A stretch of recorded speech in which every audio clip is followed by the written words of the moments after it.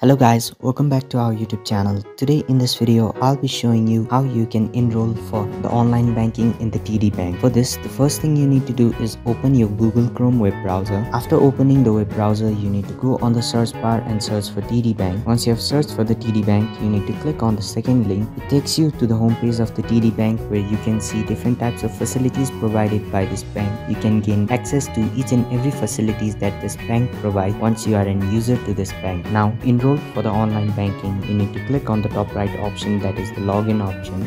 Once you have clicked on it, there are two methods, TD app or Easy Web.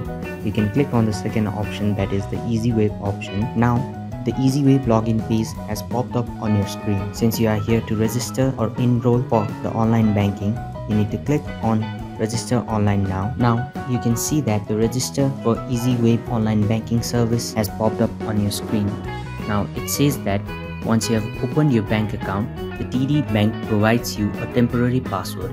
You can use the password to log into the Easy Web, and it says if you were given the temporary password for more than 30 days ago, then the password has expired. Now you need to call the bank and book an appointment and get a new temporary password for yourself. Now to register, you need to click on the login into Easy Web option. After clicking on it, it takes you to the home page. Now you need to provide your username. After providing the username, you need to provide the temporary password that you have been given by the bank. After providing the temporary password, you need to click on the login option, and the bank will ask you to reset your password and create a new one, and then you have successfully registered for the online banking.